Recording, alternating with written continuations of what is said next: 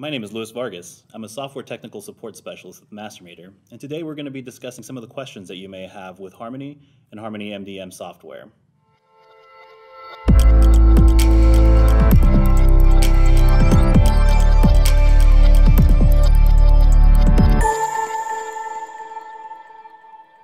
So we're going to discuss a couple of things that can help in your success with data logging. Before moving on to data logging, you'll want to make sure that your Harmony Mobile is up to date.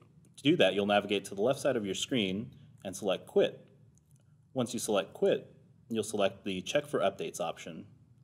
Once your software is up to date, you're ready to go forward with data logging. In order to do that, you'll want to open up your data collection, load your route, and select your meter.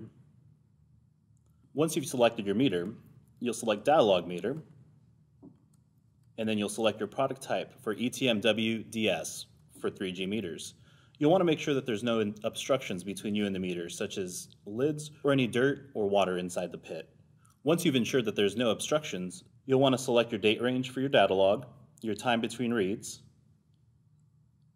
and you'll select Get Data Log for your data log. By following these steps, you can ensure that your meter is data logging correctly.